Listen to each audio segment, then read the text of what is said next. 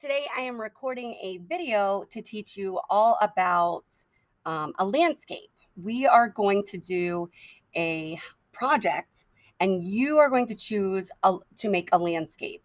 A landscape is a picture, a painting, a drawing, a collage of outside. There's something called a cityscape, and that would have a city in it, but we are making a landscape, so it's going to have land. So I want to show you an example and show you the important parts you need to have in your landscape, and then we're going to make one. So let me tilt you down. I'm going to turn this around for you and show you. So a landscape, let me tilt you a little back up. A landscape is a picture of land. Your landscape is going to have possibly a big or small sky. That will be up to you. Your landscape is going to have the horizon line. The horizon line is the line that separates the sky from the land. So wherever you draw your horizon line, it's going to separate your sky from your land. It could be bumpy, it could be straight. It's up to you, but it goes from the side of the paper to the other side. Your landscape will have the background. That is where stuff is super small. Your trees back here are going to be small.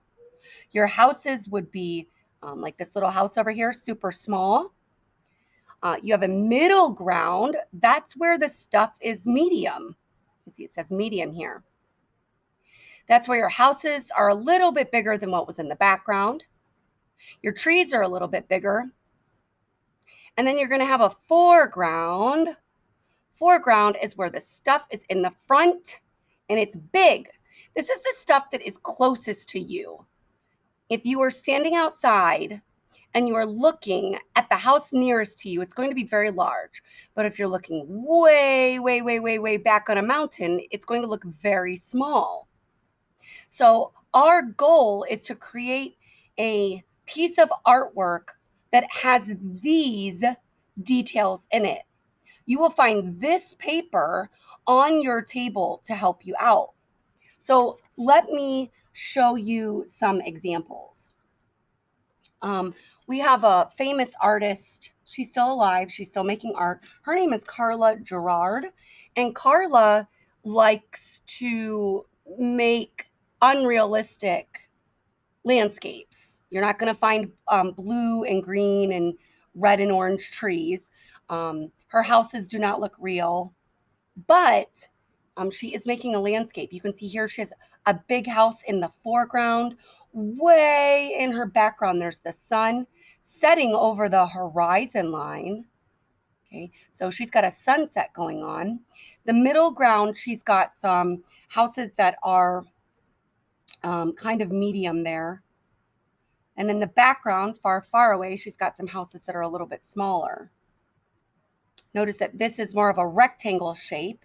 It's not a perfect normal shape of paper. Yours doesn't have to be. That's up to you.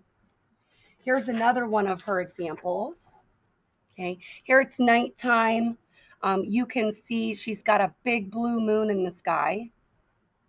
Her trees in the background are small. Her trees that are in the foreground, or well, these are really in the middle ground, are a little bit bigger. Her houses are only in the middle ground.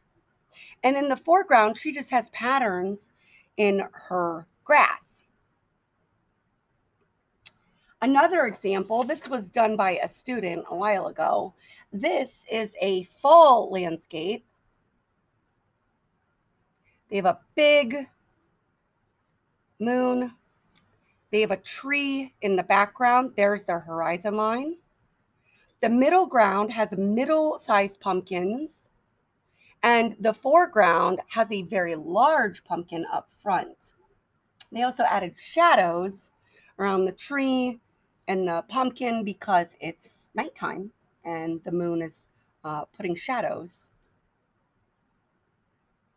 Okay, so you can look on the chalkboard and there are lots of examples of landscapes up there as well.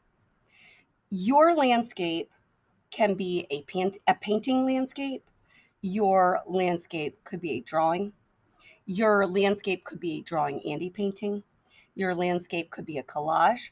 Anything we've learned about so far, you get to make your landscape about.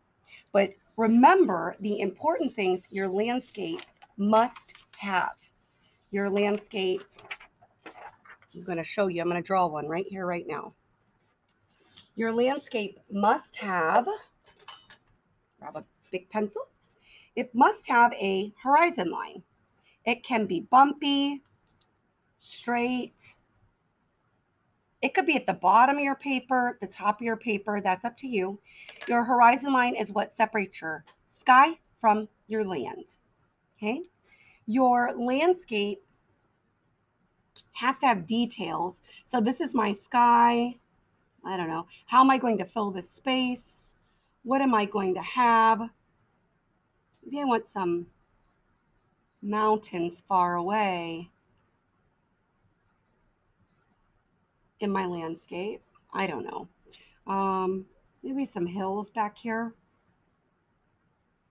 Okay. Um, my landscape must have a background. That's going to be this part. A middle ground. Now I could choose to draw it in like Carla Gerard did. She drew hers in the little sections, but the pumpkin did not. They did not draw it. They have a fence here, but there's no real line for the middle ground. That's just where things are kind of medium. So that's up to you. And then you have to have a foreground. So I think I'm going to put in my foreground maybe a house.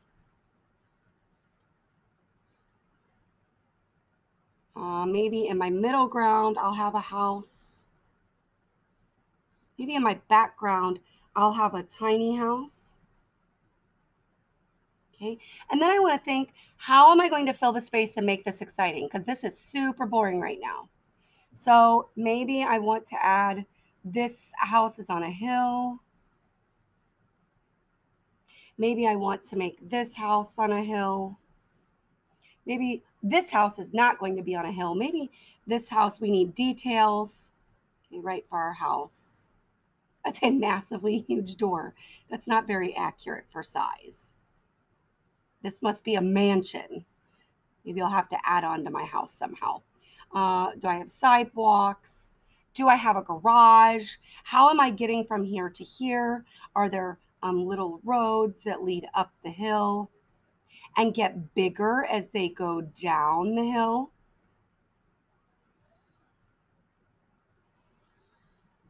Am I going to have a river? If this is a driveway, do I see, or a road, do I see big rocks at the bottom and teeny tiny rocks as it gets smaller and no rocks because it's so far away? You're going to make all these decisions about your landscape. Your landscape does not have to look like mine, but you do have to have the important parts in it. That's really important. I'm going to give you, oh, look, it disappeared. There we go.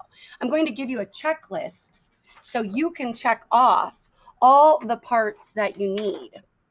We're going to practice drawing in our sketchbook. We haven't done that in a really long time, and I think we need to. I want you to draw out what you want yours to look like. You need to have a horizon line. You need to have a background where things are small, a middle ground where things are medium, and a foreground where things are large. And you get to choose what your landscape looks like and what media you're going to make it in. Media is your are your art supplies. Collage, mixed media, drawing, painting, it's totally going to be up to you.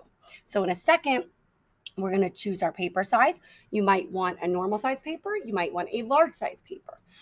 You're going to choose all the stuff you want to use around the room. We're going to do some drawing in our sketchbook first and practicing before we get started.